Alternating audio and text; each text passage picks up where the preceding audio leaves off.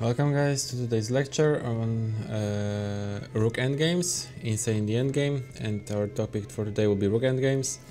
And I think that I already covered like the other time when I was Grandmaster Resident some Rook Endgames, and today will be sort of part 2 of this material, because already I remember back then I prepared lots of stuff, but ever since lots of things happened and I discovered some new things.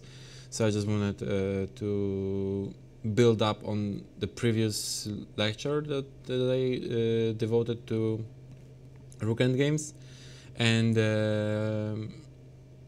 so let's get started. So the first position that I wanted to talk about is from recent game of Jeffery Xiong against Magnus Carlsen, and this was from the Clutch Chess International, happened a few days ago. That finished a few days ago. Magnus Carlsen beat Jeffery in the first round, as we all know, but the fight was pretty much even, and even though Jeffery lost first few games, eventually it was down to this game that basically Jeffery was pushing and eventually had to be defending such endgame, which happened like this. We just moved a few moves back, and after lots of complications, the middle game, Jeffery found himself in this position where he is exchange up, but he doesn't have any real winning chances because 995 is just so powerful. He was forced to trade it, and suddenly we got this position where black has a better pawn structure, but white's rook is very active, and basically just a draw with correct play. However, Jeffery managed to lose this. So let's see what happened. And c4, rook f6, king e4, so far so good, king g7.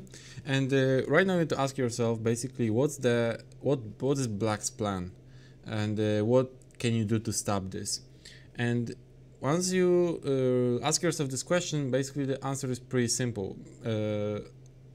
Only plan that black can sort of how black can win this is by activating this rook somewhere, let's say to f1, h1 to h4, to collect this h4 pawn and try to create some passed pawns on the king side. But as we see, whenever this rook from f6 moves, pawn c6 will be hanging.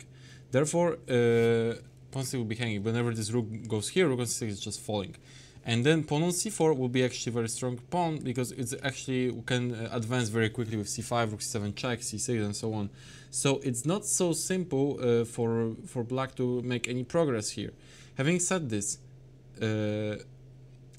I think that's the simplest way to hold this position is just to play king e3 and just wait it out, and there is simply nothing black can do. There is no way to create any progress here with black, because after king h6, for instance, king e4 come back, there is no g5 because h takes g5, rook e6 just king f4, doesn't really matter, king h7, let's say, I just try to play some move pieces around, but again just king f3, just staying in the same place. So I tried eventually to bring my king to d6 and kick this rook out of c5, and then try to activate my rook. But as we can see, after rook g5, it's the same defensive idea, but again from the other side. Like right now the rook is attacking pawn on g6, and black rook from e6 cannot be activated. Therefore it's just a dead draw. There is no way to improve with black, and this was the simplest path to draw.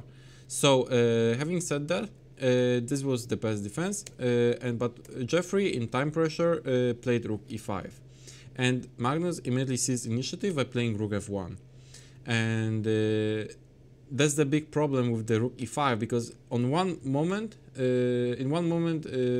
white rook is not anymore attacking the c6 pawn, and as we know in rook endgames, specifically rook endgames, active rook is active rook is, but also active king, but especially active rook is very, very important. So here Magnus immediately activated his rook to f1, and suddenly position is not so easy.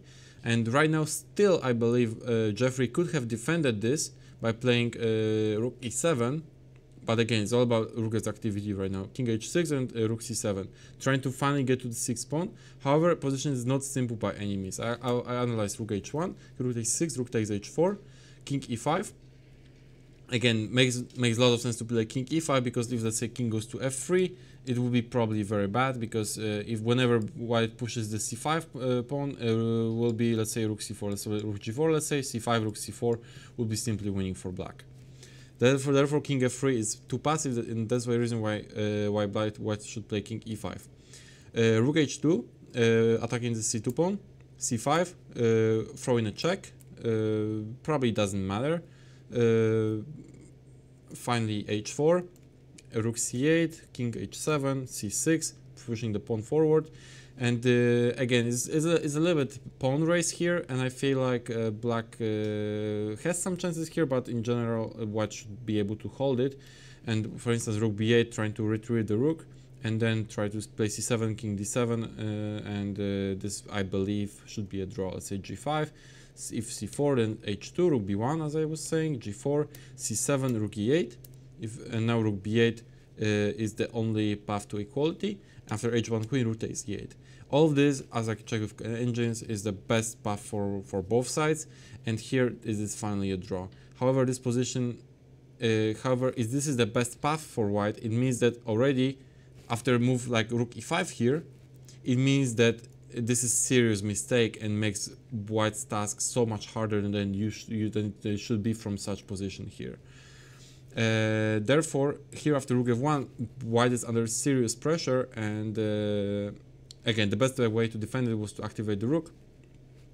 But here Jeffery, again under time pressure, played king d4 and is already lost. Rook f4. If king d3, just rook takes h4, just is much worse version of what we just discussed, because rook e6, or c5, black's pawns are just much faster, so there is no reason to. It's just lost. So king c4. Jeffery played rook e4, but it's simply lost pawn ending. After this king f4, and right now important move c5, but it's quite easy. Obviously c3 and g5, and here Jeffery resigned. So it's tragic ending for Jeffery. But the very instructive moment here is that he let go for one moment lost control over what's going on, and played rook e5, and suddenly after rook f1 it's extremely difficult position, at least from practical perspective. Computers of course save it quite easily by playing the line that I suggested with rook e7 and rook c7, but anyway, here after rook e5, rook f1, black has very big chances and for win, and Jeffery immediately made a mistake by playing king d4. So this is the first position I'm going to talk about. Second one will be and this is actually interesting, because the second position is very similar, that I want to talk about. It's very similar to the game that I played against Teimur Raja 2013, and this is the game I showed already last time, and I'll just quickly do a small recap on this game, because here after let's say in this position, right? So this is basically pretty much drawish endgame seemingly, and of course h5 is the best defense, and I think I'll repeat this again. The best attempt for white to create any winning chances, or let's say practical winning chances, is to play, let's say here h4, and try to get to play at some point g4, and trade those pawns, and again try to trade h pawn for g pawn. And if white can have any chances for real chances for win, it should be there. At least practical. Of course, it's still draw with correct play, but for instance, I managed to lose this game. So there are some difficulties. However, in this game, by the way, Piket Kasparov from year 2000, and the game happened f4. So I don't think that this is actually the best attempt for white to win this. However, in this game, Piket managed to beat Garry, and it was impressive how he did it, but another thing that's kind of impressive about this game is what kind of ideas in seemingly drawish endgame like this there still exist. So let's have a look. The game happened g6, and this is obviously the correct setup. e5, rook d3, king h3, and Kasparov played rook e3, king h4, so far so good, king g7, King is perfectly placed on g7 and king g5. So basically white tried to create this pawn chain with the pawns from h2 through g3, f4 to e5, and then bring the king through g2 to h4 and then g5. This king on g5 is definitely very active, and if it could, of course, it would be ideally placed on f6. However, black's king is obviously placed well on g7, and it's not easy task for white king to get any further. Therefore, in here, but in this position, Kasparov made a losing mistake, and this is extremely instructive, I believe, because such move is probably one of the most, I don't know, expected moves to be played here in this position, and this move is rook e1. Seemingly, this move is like, it's okay, like, you know, white didn't create any threats. Rook on e1 is, let's say, normally placed. Stops all kind of moves like e6 or f5. There is no any breakthrough here. And if, let's say, this rook goes somewhere, then we can go to the e2 file and attack white pawn on h2, and let's say white goes h3, then rook e3, and there is some counterplay. So seemingly this is a very valid, you know, defensive setup. However, it is not, and we'll see in a moment why. And the best defense here is rook a3. The best defense is rook a3, and this is the idea behind this move is to play after rook c7. To play rook a5. Basically, we need to pin this pawn and the king in order to on the fifth rank, and prevent all kind of e6 and f5 through by having this pawn on this rook on the fifth rank. And this is basically nearly immediate draw. There is no way to improve this position with white. So in the game happened rook e1, and we'll see in a moment example what happened, and like what could have happened in similar game, and I will discuss in a moment. There was game Michael Adams versus Aravindh in 2019, I believe, and we'll see this in a moment where Aravindh presented very good defensive setup. So we'll see this in a moment. But let's see why. Let's see first why rook e1 loses. And the thing is that right now, after rook c7, winning move, black is simply in sort of a Zugzwang. And white has very powerful threat of playing rook e7, and then after rook e7 of playing move f5. And if white can get this, basically all the pawn structure for black will fall apart, and there is no way to really stop this right now. So there are basically several moves. Let's say if rook e3 just comes back, rook e7, and nothing really changes, and suddenly the next move is f5, and it's game over. If rook e2 happens, this is what happened in the game. Again, rook e7 happens, f5 is coming, and there is no way basically to stop this. Let's say if rook e1, for instance, suddenly e6 is of course f5 or e6 are two basically winning threats here. So if e6 takes, and suddenly after h3, white is winning by force this position. If king f7, king h6, and king f6, and suddenly now g4, and this is just game over, because with this pawn endgame is winning. If king f7, there is g5, pawn g6 is falling. If h4, then g5, king f5, king g7, and basically everything is forced right now. There is no any other moves. King takes g6, e5, trying to get the pawn to the e1 queen, king f6, e4, g6, e3, g7, e2, g8 queen, e1 queen, queen g4, king e3, queen e6, trading the queens, and king g5, king f2, king h4, king f3, king g5, and white wins. Basically everything is just forced. As I checked, there is no any room for improvement from neither of the sides. There are no alternatives. Everything is just forced, and this leads to such a win for white. There is nothing better for both colors. So for both sides. So here, if rook e1, this is the problem. If this e6 wins, f5 is also possible, but e6 just wins on the spot. And after rook a2, this is what happened in the game. Right now, the other idea, f5.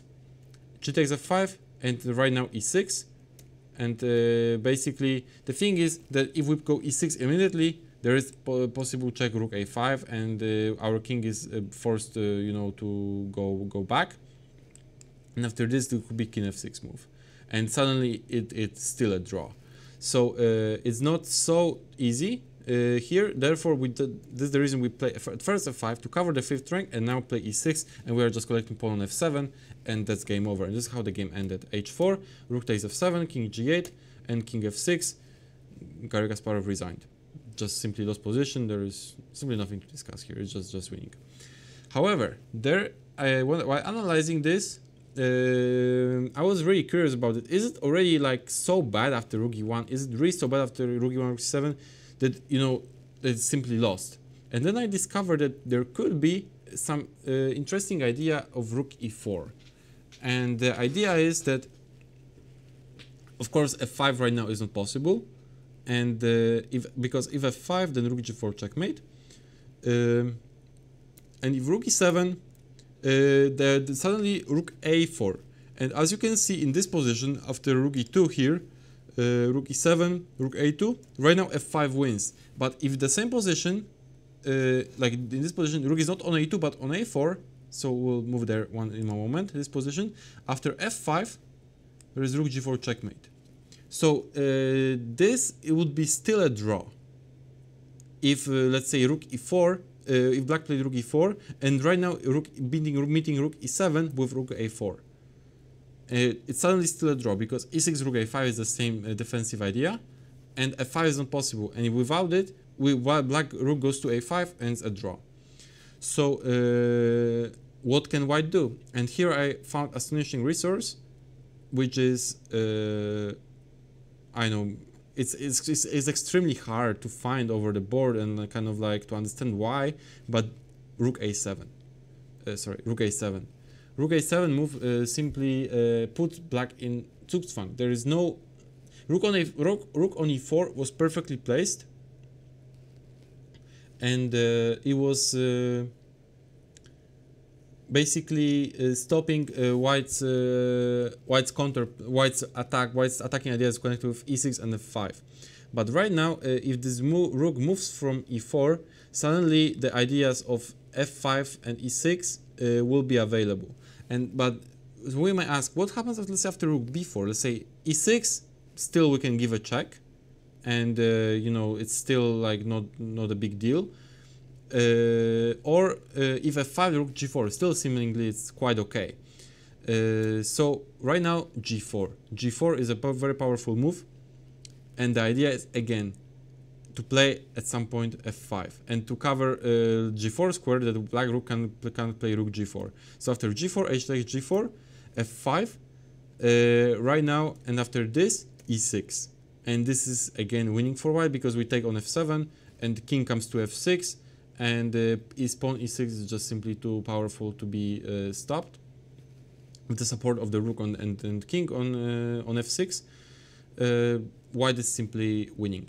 Rook b6, rook takes f7, king g8, and king f6. For instance, if f4 trying to get activate some pawns and maybe, you know, push them forward, rook g7, and we can just take this, and this is just game over.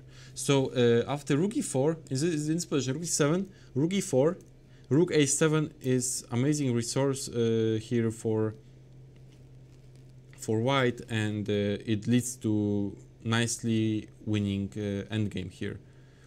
So but this was the last trick basically. So if let's say rook e4, not rook a7 but rook e7 with the same idea, suddenly rook a4 doesn't lead anywhere. It's simply a draw.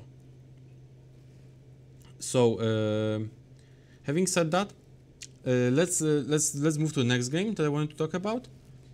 And the next game what I'm gonna talk about is Adams versus Aravindh. And as we can see, endgame is very similar. And in here, e5, king f8, f4, king e7, rook a2, rook b3, king h3. As you guys can see, is exactly the same type of endgame. But right now, Aravindh defended very nicely, and let's see how he did, because I have nothing to add to his defense right now. Rook b5 was only a little bit more accurate, because just placing this rook on the 5th rank is just immediate draw. But he played rook b7, which is also good. Rook a3, rook c7, h3, rook c5. Just right now placing the rook on the 5th rank. Adams played g4, takes, rook c5, and if rook e7, just rook a5, and this is one of the most important positions here. There is no way for white to improve in this position, because right now, after let's say f5, black has very nice tactical idea of playing rook takes e5. If rook takes e5, f6, king f4, f takes e5, everything is beginning immediately simplified. King takes f5, king f7 is just that draw because of the opposition. King, let's say king g5, king g7, obviously. If g5, draw. So this is very important idea to remember. I will show it once again. In this position, to place the rook on a 5th rank, and always whenever this happens, rook e7, just rook stays on the 5th rank, and if f5 happens, then rook takes a5, rook f5, rook takes e5, rook takes e5, and f6, and this is just game over. So here, yeah. So this is basically all for this line. For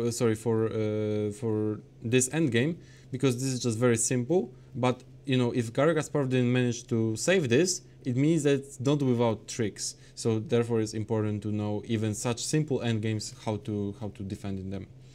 So let's go to the next one. And the next one will be this position from game Aronian versus Nakamura, and this is from Candidates Tournament from Moscow 2016.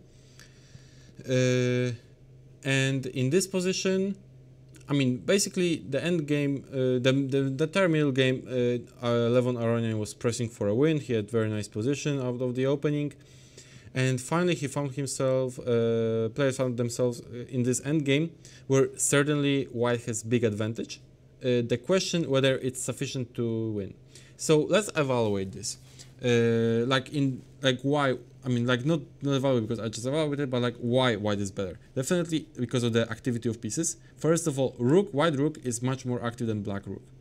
Another thing, king is a little bit more active than black king. And right now, also the pawn structure, even though it seems like white has destroyed pawn structure because of the pawns of f4, e3, f2, and a little bit isolated pawn on h4, it is still white who has better pawn structure because it is white right now to play, and white can play move c4. And with move c4, pawns b6 and c5 are blocked. And whenever black will try to play b5, c5 and a4 pawns will be simply weak. And on top of this, white can play move like e4, e5, maybe, and try to maybe make pawn breakthrough with f5. That's why I think that white has really good chances to win this. In the game happened king g7, e4, very good, and the idea is to play e5. And in this position, the best defense was rook e7. And the idea of rook e7 is to play simply rook b7 and b5, trying to simplify the position.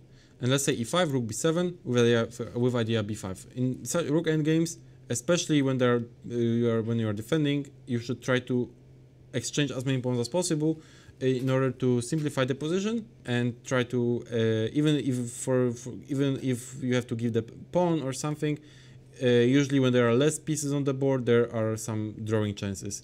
And this is the perfect example for this, because after rook b7, black tries to play b5 and tries to simplify the position and eventually try to hope to defend 4 versus 3, which is a little bit different than with the 4 versus 3 which we discussed in the 2 previous games, Piket Kasparov and Adams Aravindh. So here I analyzed actually quite a lot, and I thought, okay, just to show, if rook d6, let's say b5, and rook a6, the position is getting simplified after takes, rook b4 and rook a5. White wins the pawn on c5, that's true, but it's not easy to make progress here with white, because first of all, I mean, there are many moves that which can happen, but let's say if h5, rook takes c5, rook a4, and pawn on a2 is basically gone, and so is pawn c4. But again, black's task is to defend, and to defend it, we need to eliminate or like exchange as many pawns as possible and try to simplify the position. So this is the major defensive idea here for black. If black decides to play some move like f5, and here position gets pretty sharp, but still with correct defense it leads to a draw. Let's say takes, king f4, f6. Again, we try to simplify the position as much as possible. White doesn't want to simplify the position, but again, we just take f3. Otherwise, we just there is like we take on f2, and it's simple. It is a simple draw. After f3, rook e2, king takes f5, rook e5. It's everything goes by force. It's not still an easy endgame, but it's just a draw. So after takes, king takes e5, c3, king d6, c2, e7, c1 queen, e8 queen, queen a3. There is no way that either side can win this with, okay, it's just a draw. Like this endgame is just drawn. So this was the best defense. If rook e7, rook b7. So if the rook d6, b5, we discussed, is basically very likely a draw. So what else can white do? And the best, I thought, attempt for white to create any sort of chances is to play h5, try to break black's pawn structure here on the king side, in order to after g takes h5, play f5, and have those two passed pawns, not passed pawns, but like two strong pawns on f5 and on e5 and f5, and try to bring the king forward, and maybe create a passed pawn using those e5 and f5 pawns. So this was actually better chance. However, after b5, takes, rook d7, and the idea is of course e6. I feel like black has enough counterplay again to make a draw. After c4, king e4, and h4. Suddenly, because of this extra pawn on h file, black can create more counterplay by pushing this pawn forward. Let's say e6, h3, rook f7, king g8, rook f6, c3. Suddenly, it's not easy to stop those pawns without kind of giving up the initiative. So if king d3, king is already not as active on d3 as it was on e4, rook c5, king c2, and let's say rook e5. I don't see, to be honest, how white can really improve here, because h2 is coming, both pawns will start collapsing. There's also rook e2, rook f2 coming in, possibly. King g7 also could be annoying move to face. I don't think there is enough, basically, there is enough for white to play for, because the king is on c2 suddenly so passive, and black rook is so active. Pawn h3 creates more than enough counterplay, and if white rook decides to stop with this pawn h3, they will give up pawns very likely f5 and e6, so it will be very likely just a draw. So this was the best defense, rook e7, and by some reason here, I don't know exactly why, but Hikaru played rook e8, and maybe it was just kind of like sort of I don't know what happened, but rook e8 is a little bit weird because it's the same idea as rook e7, rook b7, but rook on e8 is much worse place, because because right now white rook can jump into 7th rank, and there are all the time issues with this e5, e6 idea. So let's see what happened in the game. e5, rook b8, and as I was saying, right now rook d7.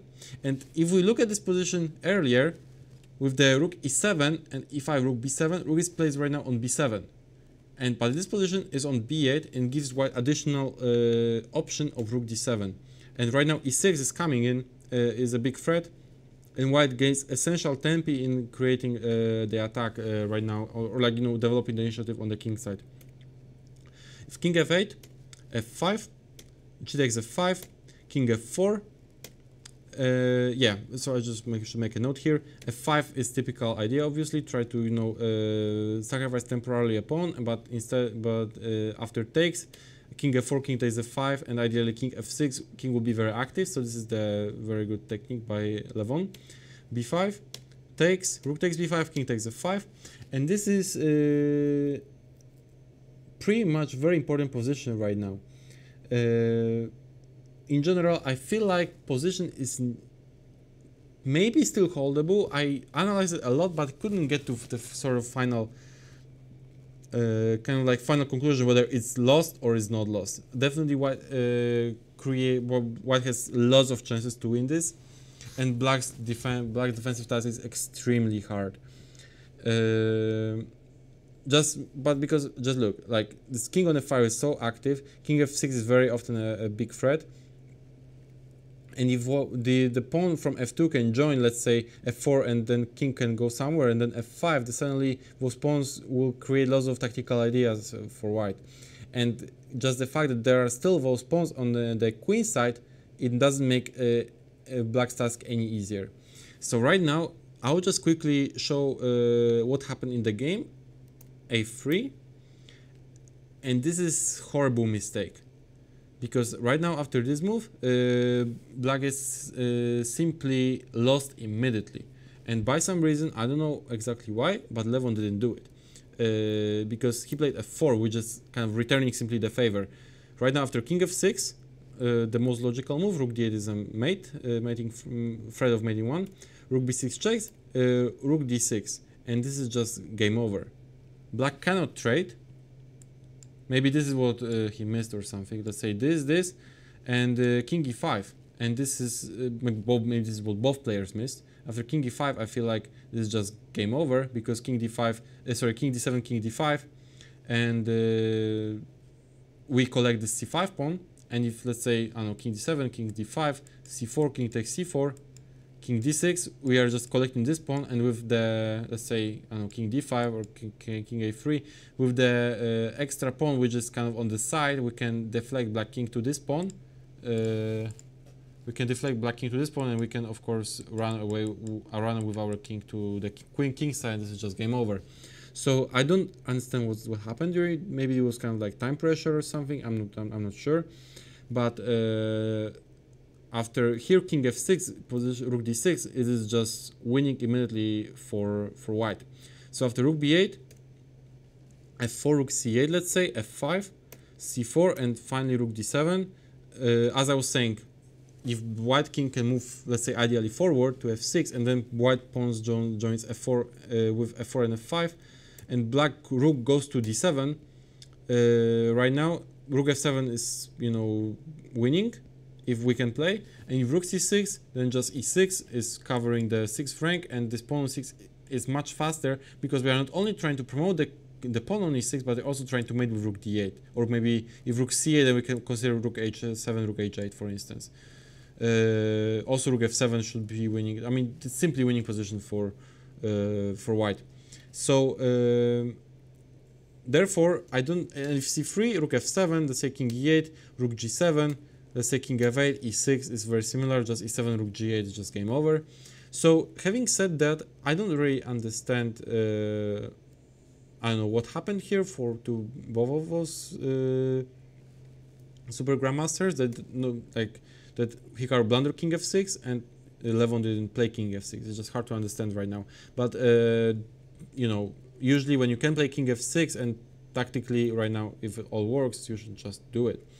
So anyway, in the game happened f4, and we'll get there in a moment. No, let's actually discuss here. After because a3 happened in the game. That's why a3 is a mistake. Let's discuss first what was the best chance. And I think the best defense here was king e8. We need to kick this rook out from d7. That first of all, whenever king goes to f6, there is never rook d6. So let's say if rook c7. I thought it was the best chance. Black tries to counterplay rook b2, attacking both pawns a2 and f2. If f4, suddenly a3 makes sense, trying to take on a2 and push the a pawn as far as possible. And the thing is, right now after king f6, you could see that earlier with the king on f8 and rook on d7, there was rook b6. After rook b6, there was rook d6 always. Right now, it's not possible because our rook is on c7. That's why if king g7, let's say rook g6, the rook drives the king out of the center, and king goes to h7, and rook g4. And still, there are lots of chances for white, but I feel like eventually black has some chances to hold this. However, it's by any means not so easy. let's say f5, c4, f6, h5, rook e7 check, king f8, and the question whether white has here anything. Let's say anything better than rook e7 and just go somewhere with the rook. To be honest, I don't know. I try to find, but like it feels to me that black has enough defensive resources because pawn on h4 is also hanging. Pawn c4 is still there, and it's possible that if the rook goes from c7 somewhere, that the c3 pawn will just go forward. And most importantly, as I said, pawn h4 is hanging, so if this pawn is lost, this h5 pawn can go forward as well. And with such bad king on h7 for white, I'm not sure whether white has enough resources to win this. That's why I think that the best defense here was not king f6 but rook takes c5. Just eliminate this pawn, rook takes a2 and rook a5. Bring this rook behind the pawn, which is normally typical idea. And right now the threat is obviously king f6 and f5, because if we can get this, normally we should be winning with white here. But it's again not so easy because rook h2, and right now I thought king f6 was the most logical move, and rook f2, and after f5 a2. And the question is whether here white can win. And to be honest, I found some ideas here for white, but I'm not entirely sure whether there are enough chances to win this, because the pawn on a2 is so advanced and creates enough counterplay for black, because our rook white rook has to take care of basically this pawn on a2. So I basically analyzed here many things, but I thought that this and h5 is the most kind of like principled way to fight for advantage here. And the idea is that here black is in sort of Zugzwang, because the rook has to be defending somehow this pawn on a2, so it can go anywhere, and this pawn rook on f2 also has to be attacking pawn on f5. Because if white can play king takes f7 without giving this f5 pawn, white will be simply winning. So if this is the case, black has to move the king. So after king c6, right now I thought e6 is the best move, and after this king takes e6 and trying to push this pawn forward, f6 and f7 and so on. However, king b7 is everything nearly all by force, rook a3, and right now basically amazing defensive resource here by black, rook c2. It's completely like computer chess right now. Idea is rook c6, rook a6 obviously, but such moves are over the board, are especially in time trouble, are hard to find. I mean, on top of this, it's all analysis. So analyze it, and perfectly black probably can hold, but in real game, I'm not entirely convinced whether whether black can actually would be able to hold this. That's why I feel like white has lots of winning chances. Let's say king f7 autoanalyzing, rook c7 check, king g6, rook c6. And f6, rook a6. That's the entire point of rook c2, and then try to bring the rook to the 6th rank with check, and then play rook a6, trying to push this pawn forward. And right now I thought rook takes a6, f7, a1 queen, f8 queen, and we will get to this endgame, which is basically another story, which is, this endgame is theoretically drawn, but whether in real game the player playing with black pieces can make a draw here is completely different story, because there are lots of ideas for white to try to kind of trick the opponent, and it's not, from practical perspective, easy to defend it, even though objectively, of course, it is a draw, and table base will confirm that. But it's not always all the time about table bases and what's theoretically winning or drawn, but what was more about theoretical, sort of practical problems that you can actually pose to your opponent. And here, certainly there are some problems still to resolve with black, right? So it's not so easy.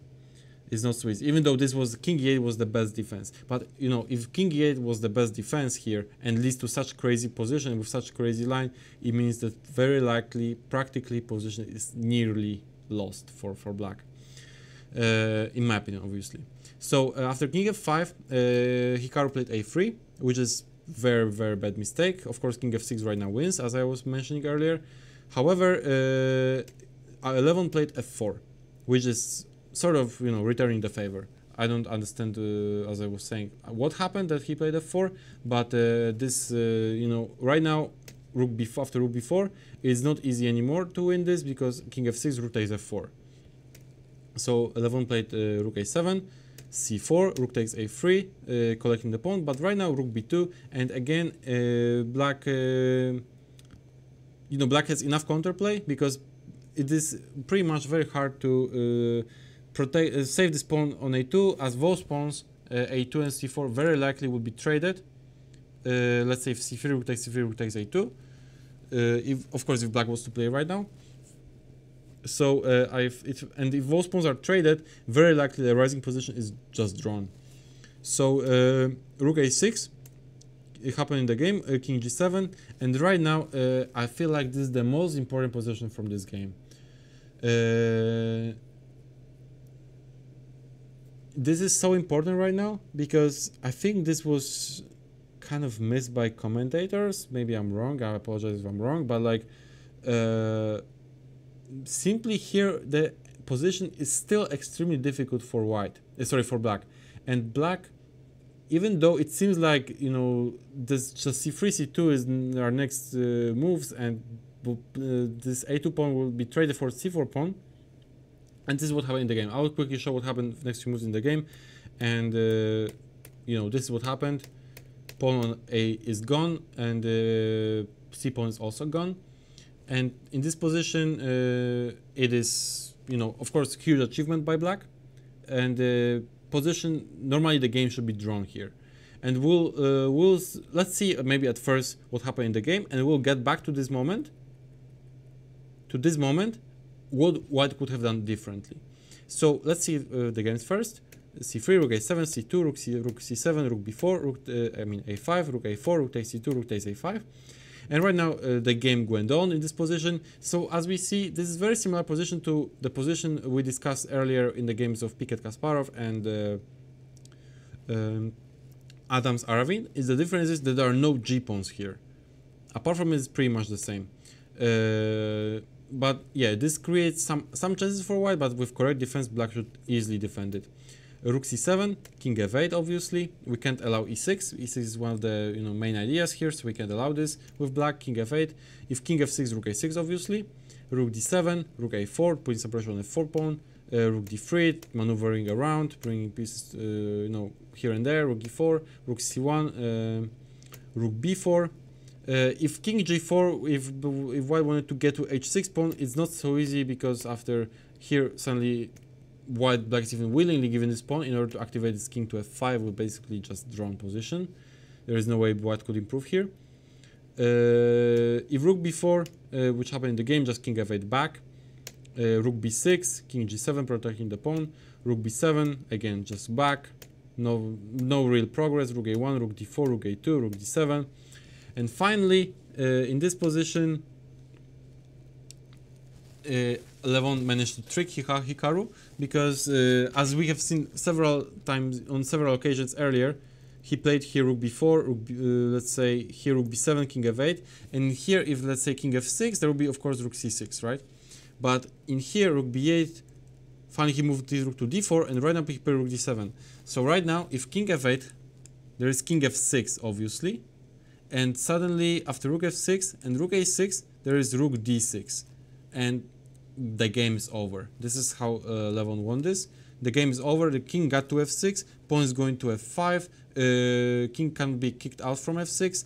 And it's simply winning. And so let's see how the game finished. Rook a8, h5, king g8, f5. Rook b8, rook d7. Rook b6. King e7, suddenly, you know, the king, you know, enters the 7th rank, and it's all basically, you know, just winning because e6 is coming in, and pawn is basically promoted to the queen, and game over. So here actually Hikaru resigned in the view of e6. However, let's move back, and here king f8 happened. but still I believe that there were still enough drawing chances, let's say, after Rook e2. There is it is not easy for White to make any progress still, even in this position.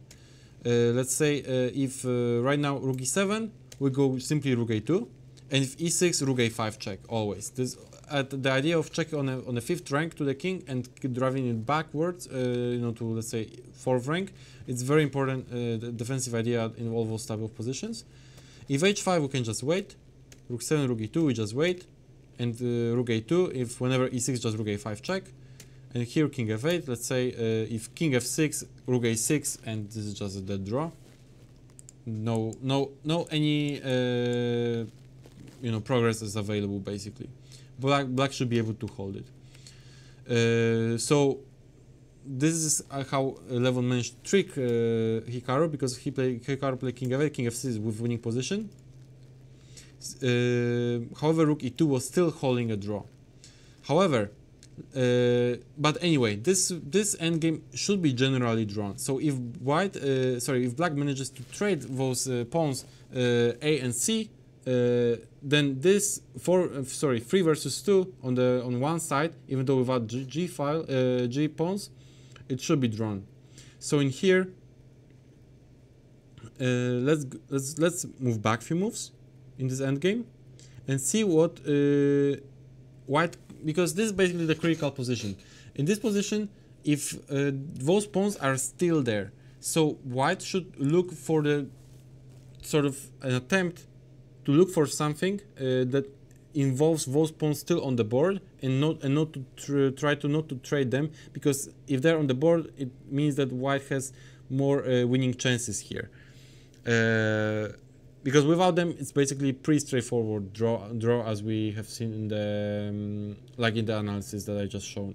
So here, I believe that the best attacking idea here for White is to play Rook a7. And what's going on? The idea is to play e6, of course. So Black has to defend somewhat from this. Let's say if c5 happens, e6, Rook b5, King e4, Rook c5. It's also possible. Rook takes f7, King g8, and right now very strong move, Rook f6. Of course, it's computer analysis. Maybe it's over the board, very hard to find it, but like that's the entire point of, you know, this lecture, and kind of like trying to understand what are the ideas and kind of like why Rook endgames are sort of so insane, like you know, if I can put it like this, because there are lots of ideas for both sides, and it's from learning perspective, it's just great. So Rook f6, Rook c7, and the idea is if c2, if I'm not mistaken, just e7, and after Rook c8, the idea is Rook c6. It's a beautiful idea that basically stopping this pawn, stopping the c pawn by, you know, with this tactical you know, resource that White has. So c2 is not possible. Therefore, Black has to play Rook c7. And right now, White has two options. And to be honest, I'm not sure which one is the better one. I will show both, because it's just really you know, confusing to analyze this. And let's say one is King d3 and second one is Rook g6. So the idea of King d3 is basically to start this pawn with the king. If King d3, c2, and e7, and if Rook takes e7, King takes c2, and this should be winning because there are two extra pawns for White. And if c1 queen, e8 queen, but Black doesn't have to promote to the queen. There is also possibility to promote to the knight, c1 knight, and this is a really funny line, but I believe that after King d2. King takes c1, White is still 2 pawns up, but it's not easy to right now to win this because of the activity of Black Rook that there is right now. Let's say King g7, Rook f5, King g6. Let's say Rook goes to e5 and Rook c7, King b2. It's very important that there was c1 knight, because if this was the same position with King on c2, the King would go, let's say, to b3 and will cover the 4th rank. But right after King b2, Rook c4. It's basically by only moves basically, but it works. It's just that's why I decided to show this game, because none of this has been, as to at least to the best of my knowledge, has been explored so far, and I just wanted to shed some new light on this. Especially, I'm given a chance, you know, talking about endgames in this lecture. So king f6, rook b5, rook takes f4, and the question is whether white can win this. And personally, I don't think that white has any realistic chances of winning this with correct defense by black. Let's say king b3, rook f3, king b4, just king e7, and analyze rook b6. Because if a4, very likely the king is just, you know, coming in, and it's also possible to start with rook f4, for instance, so it's not so easy to, you know, make any progress. If rook b6 try to hit on h6 pawn, we just throw in more checks. Rook b5, rook f5, rook b5, rook f4, and if a4, just king comes into the king's, the queen side, and it's just not easy to make any further progress with white. So I just think that this should be somehow drawn here. But anyway, it's extremely difficult, and in like real game, this would be white will have lots of attempts to, you know, outplay the opponent. Another possibility is rook g6, king f8, rook g1, and try to stop the pawn with the rook. But after rook c4, king f5, let's say c1, c1, c2, rook c1, king e7. I also don't really see what white could do here next. Like, because black's rook is so active, and pawn pawn c2 is basically forcing our rook to be so passive on c1. Black should have normally enough resources to make a draw here. So rook a7. Rook a7 with idea e6 was by far the most testing one. Even though there are definitely good chances for black to save this, rook a7 creates a lot of practical problems that black would have to still resolve. And like as we discussed in this line, it's not easy to, you know, figure out what to do here with black. Let's say rook 7 is not an easy move also to play. It's very easy to blunder this move, for instance. It's very easy to blunder.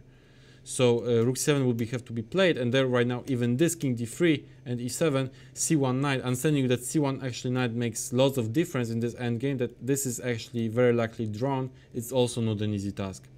So having said that, another possibility is king, so c3 is one move, king f8 is another possibility, and right now one very important idea that I really wanted to show is to play here king e4.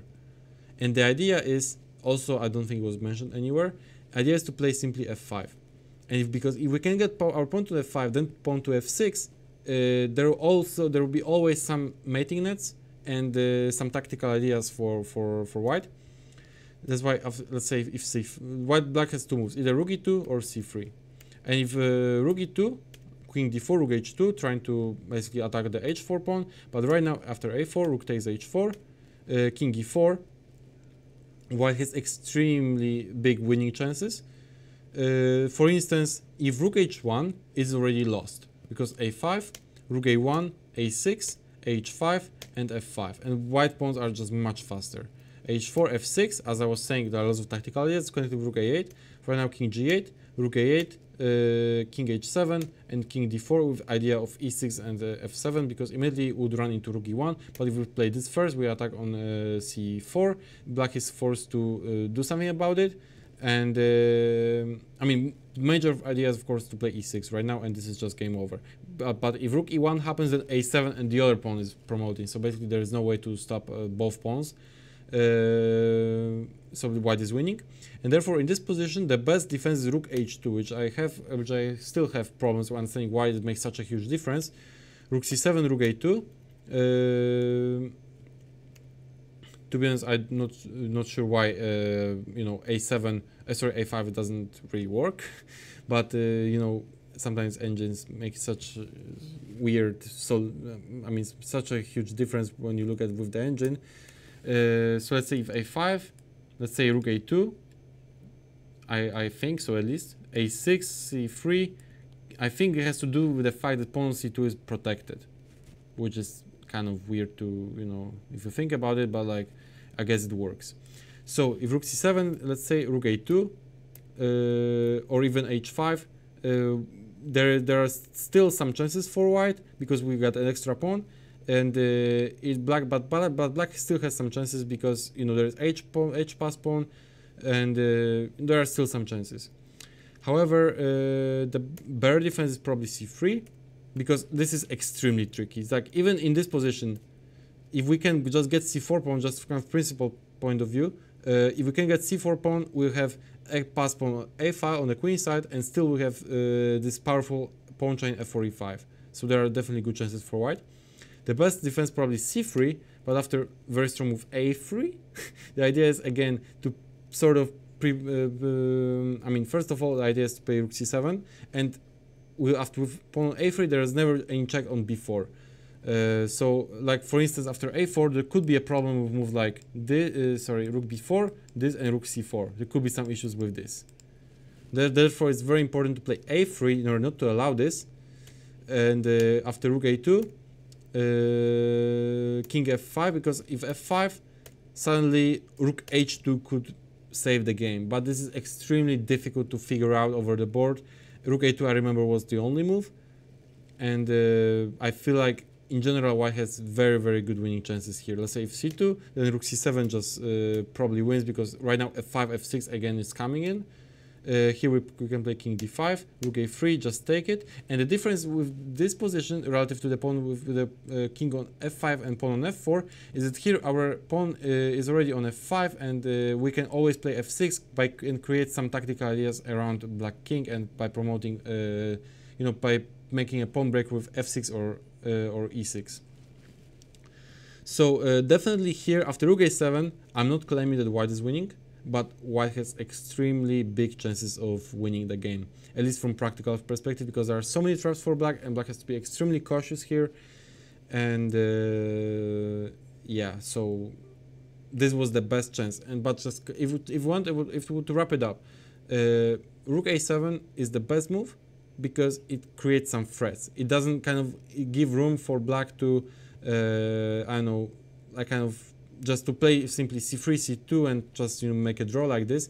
There are still lots of ideas here for black that black has to be for white that black has to be careful about, because right now e6 is a big threat and it has to be immediately sort of dealt with. Let's say king f8 or c3. If king f8, king e4, and f5, f6 is a very powerful idea that, you know, over the board could just win instantly. So yeah.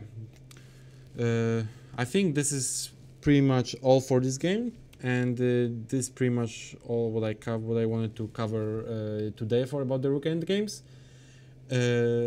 Even though I analyzed it a lot, I didn't still fully get to the total conclusion about the endgame, if it's winning or not. But anyway, there are so many ideas here, and both for white and for black to try to defend it, that I was thinking that it's really worth it to show this game, because it just shows how rich are Rook Endgames and chess in general as a game. So yeah, that's all I have for today, and see you next time. Bye.